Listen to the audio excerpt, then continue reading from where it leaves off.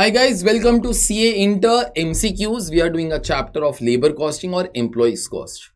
I'm doing video for each and every MCQ separately. So therefore you can try to see the logic of each and every MCQ. In exams, MCQs might not come out exactly in the same manner as they are here. So therefore if you know the logic, your job will become easier in exams. So let's do them now.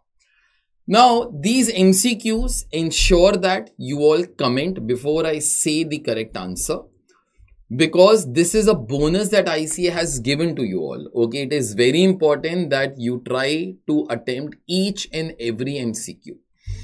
On our Telegram ID, you will be getting updates of costing, FM and SCMPE.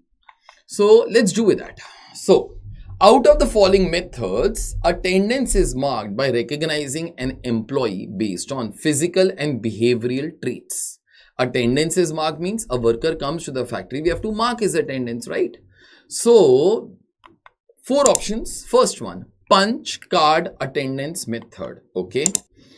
B is biometric system, biometric attendance system. C is attendance register method and D is token method. I'll explain all of them. In case you know the answer, please pause the video over here and comment. Okay. Now, punch card method is what? It's like a smart card. Okay. Like my son, he goes to school. So when they go in a school, there is a card reader. They swipe their iCard over there. Automatically, their attendance gets recorded and we get a SMS that your son has checked in. That is punch card method. Okay. B, biometric system. You all know that. So either there will be a thumb impression that the worker will be putting to mark his attendance, or there could be a facial kind of a recognition, or there could be a retina scan up and so on. So therefore that is your biometric system. That is based upon the physical attributes. C, attendance register system. Whenever the worker comes, he informs a person that I have come and he writes in the register that this worker has come at this much time. Okay. You get attendance register books also directly from a stationery shop, to be honest.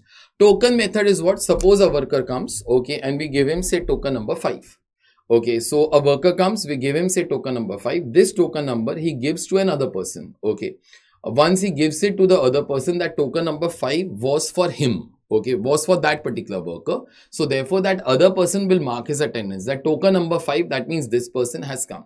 And whenever the day will get over, while going, they will give that token again back. Okay.